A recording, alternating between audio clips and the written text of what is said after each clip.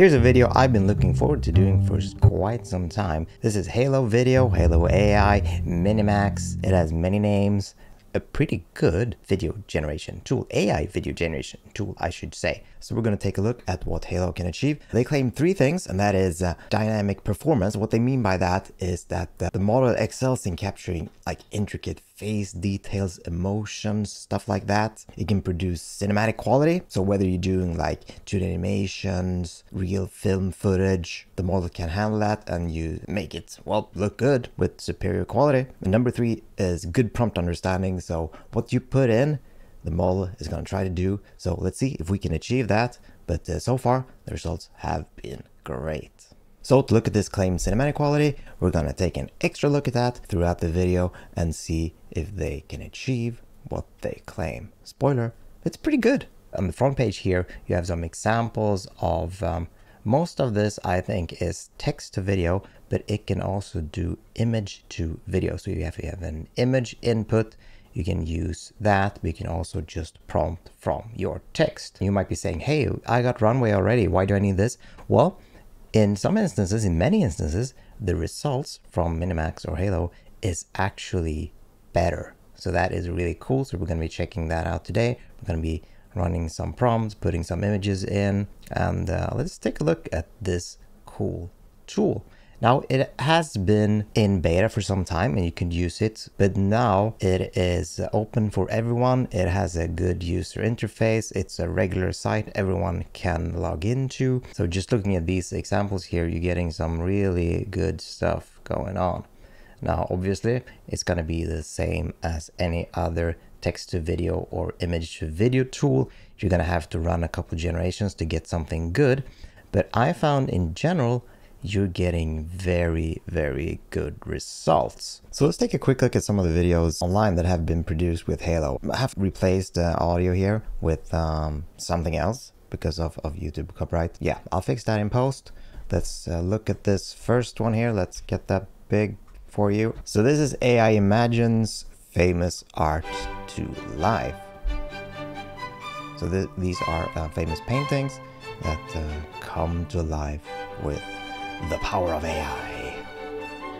And honestly, I think this is pretty cool. Obviously, this is not like 4K or anything. I'm sure it's 720 that they just uploaded to Twitter. So the quality isn't like superb. You can get stuff 720 and then, upscale it to get better results on your better quality on your videos. But I mean, this is pretty cool. And well, except for the horses here, a lot of the movement, especially this face movement here, I mean, a lot of the movement is fairly realistic. Now there are glitches here and there, obviously, but in general, it looks very alive. Here's a different, where they kind of imagine this as a TV intro. A family of aliens, the Galactians. So they actually did it with the theme of Full House. So obviously I can play that. So I'll play something else here instead. It's kind of funny, to be honest. And then went all in with post and edited some names and all the fake alien actors.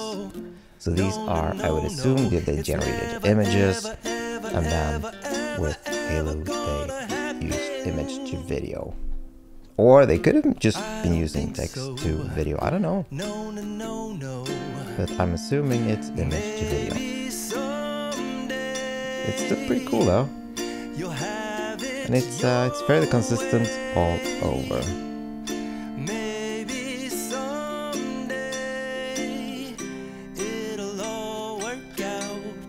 Until then, nope, a nope, a nope. You can see in some small parts like the text is getting washed out, and in the background, obviously, face and stuff is going to be harder. But overall, like getting that,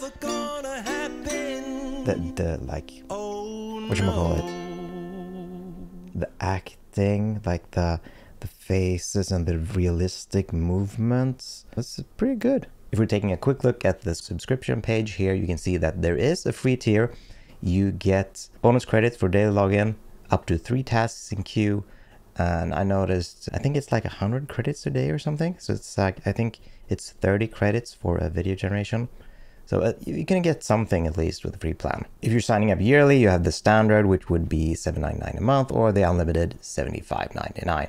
If you're doing it monthly, well, you can see, oh, it's actually standard is a little bit cheaper now, $9.99, unlimited $94.99. So obviously with the unlimited plan, you get unlimited generations. The standard plan gets 1,000 credits a month. And the big thing with these is you get the fast track generations, right? So there's a queue. There's a lot of people using the free plan. And that means there's like 2,000 in queue. So if you're using the fast track generation, well, you get ahead in the queue, obviously, with the other fast track generation people.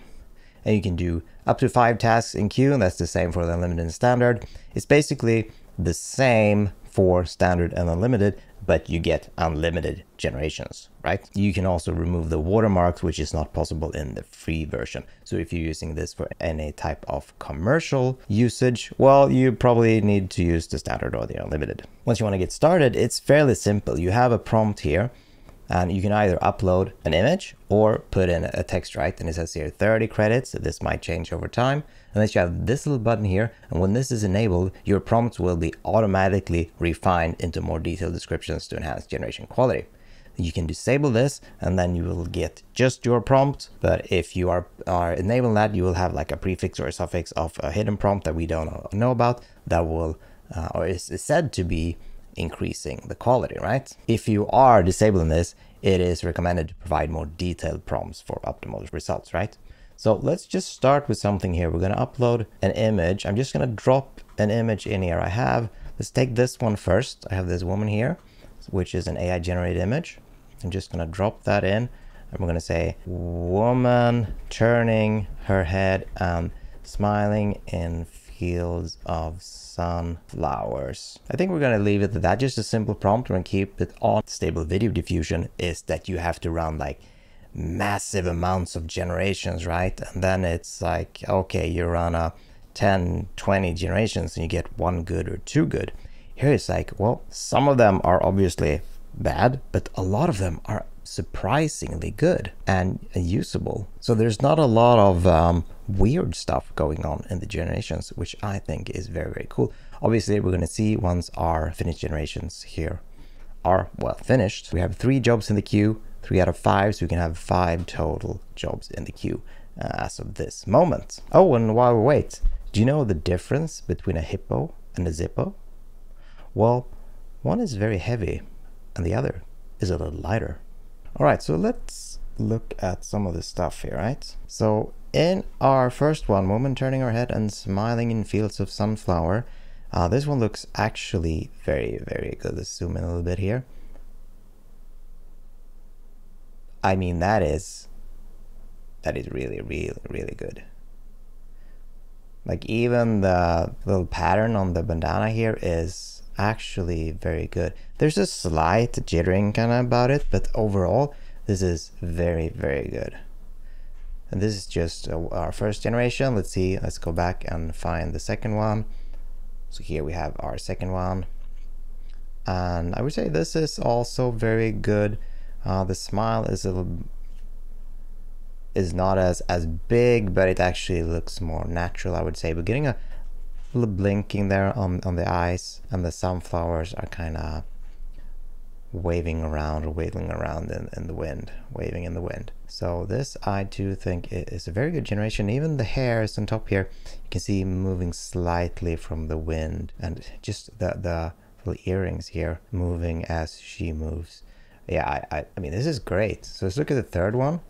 Can we get 3 out of 3? Yeah, this is good. This is good. There's a slight jittering up with the hair as it's blowing around, but man, even though like the second, you can see there's this little dot or a hole in her ear. The second hole there where she doesn't have an earring, it kind of stays consistent too. And there's a little mole here on the shoulder. It looks like I mean, this stuff is great. It just looks so natural, you know? So we have 3 out of 3. These look great. But the big comparison here is like, if you compare, for example, to Runway or similar tools, there's not a lot of that warping going around where a character just turns into a noodle and then kind of flies out of scene and turns into a rocket ship. So, you know, it's still kind of keeping it together. I'm just gonna upload this image now. So we have this, I don't know, kind of bird creature, whatever it is. But let's drag that in, and let's change the prompt to beautiful cinematic scene as light rays, with sun and light rays as the bird creature slowly, what does it do? Or she, let's look at that picture again, opens its eyes and, you know, turns to the camera. Maybe you could probably do a lot more intricate prompts, but let's leave it like this for now. I think this is how most people will prompt it. I mean, obviously you can work this into like stories and long sentences with very descriptive prompts, but I think this is how most people actually will use it. So we're gonna queue this up for, I think, 3 generations. We got lucky, well, not lucky, I think we had some great results with the 3 women here, the 3 generations of the woman. So I think with this bird creature being fairly close up, I think we can expect it to look fairly decent. And we're gonna try some other shots also that are darker. All right, so let's look at our beautiful birds here. So let's start from the beginning here. We have, well, it's chattering away, looking towards the camera, and then running away. While I wouldn't say there is inherently something wrong with it, it didn't really listen to our prompt. We did have the little checkbox on, so it is a little more creative. I mean, it's not a bad scene. Perhaps just the last part of that, the first set is well, it's looking fairly good. Let's look at the second one. We got a second one little popping up there. We have a little panning there. I think the merge, or the kind of, it's not amazing. Well, the second bird, or the first bird, actually looked good. So here is, well, I don't think I would use this. So, and then I did 2 more where I kind of disabled the refiner there. So in this one, it turns towards the camera and open its eyes. And well, this is more of what we were looking for, right? When we disabled that. We're not really getting the pan, we're getting a slow kind of little jiggle there. So just to give some life into the scene. And in our last one here, the bird is, well, actually turning away and walking away. And again, not a bad scene, you could use it, but it wasn't really what we were looking for. But at least we don't have birds warping and going out into space. Okay, let's head back into some of the characters. So I'm gonna upload actually this image here. So this is a kind of a digital illustration kind of style that I generated. And let's upload this, and digital illustration style fantasy warrior is looking menacingly. Is that a word? Menacingly, I think that's it. And grinning. The armor shoulder pad glowing fiery red. Strong light from behind. Okay, so let's try this, and we're gonna use first, we're gonna have this on. We're gonna generate 1, 2. So we have 3 of those in queue. And while we're waiting for that, let's quickly talk about what I like and what I don't like. So first off, I think most of the generations that you get are good. Like, you're getting good resemblance of like a real shot. There's not a lot of warping going on that you can see in tools like Runway. Like, even if it doesn't always listen to the prompt, it actually gives you a scene that you can use most of the time. So I think that is pretty good. I think that is where it shines compared to Runway, for example, where if you use Runway, you have to throw a lot of the shots away. What I think they could do better is probably the speed of the generations. So you have to wait quite a bit for the generations to finish. But with that said, like, are you saving time with the better generations versus getting like 20 generations from Runway and throwing 90% of them away? Well, I would probably prefer to get it like this, where you have better generations that you have to wait for a little bit. But yeah, that's something to bear in mind. Now, this is still in, well, they actually have it over here. It says beta, so it's still in beta. So you only have prompt generation and image to video. So you don't have all the tools that you have in Runway, for example, with the magic brush. You can select stuff, for example, or you have the very specific sliders where you can control the camera, right? But to me, that feels like something that should be easy to implement for Hailuo and Minimax. The live, like these generations, the lifelike movements is very, very good a lot of the time, and it's something I think actually is better than what the others can do right now. I mean, this one could be from a movie, right? I mean, sure, there's a slight jittering going on, but just the lifelike movement, I mean, the blinking that's going on there, he's looking around and I'm blinking and looking about the jitter in the eye. This is looking very lifelike. This one too, actually. Very good shots. So the question is, like, should you start using Hailuo? Well, yes, if you need these kinds of shots, I would. And I'm not just saying that because they're giving me free access and sponsoring this. I actually wanted to do this video because I've been looking forward to testing this tool. So yes, I have unlimited access and I am fairly happy with this, with the one caveat that it is a little slower to get your generations. So let's look at our first one here. Character is kind of talking. It's looking, well, menacingly. We got some fiery stuff going on with the shoulders, and then it's turning its head. Fairly realistic, I would say, for a digital illustration. Maybe the kind of burning thing or the glowing thing around the shoulder here is a little quick. If we check the second one here, I think the ember's a little better. His face is, well, not warping, but kind of getting a little, not slow motion, but it's kind of laggy in the motion a little bit, which could work if you were going for that style. But if you want it smooth, maybe that's not it. I would say overall, okay, if you want that style, it could work. And this one's pretty good. You get some wind in the hair here. Overall, for this illustration style, I don't mind the kind of lower frames per second style in the face. It gives this cool aesthetic. So overall, if you have like close-ups like this, it tends to work pretty good. And while I was waiting for that, I did something else actually. I took this image here and I said camera pans around the dark obelisk. The scene is similar to a horror scene, very misty, and a slight wind, reflections in the water on the ground. And we're getting a slight zoom in here. I did have refinement on, then it's gonna listen less to my prompt and just, well, actually just make a cool scene.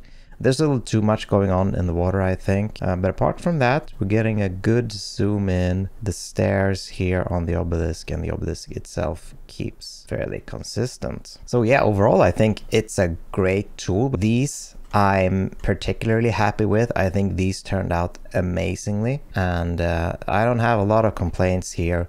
I would probably use this for a project. I think they're looking great. Obviously, the style is not super photorealistic. It's a little smooth, kind of a mix anime photo. But apart from that, well, that was what I inputted, right?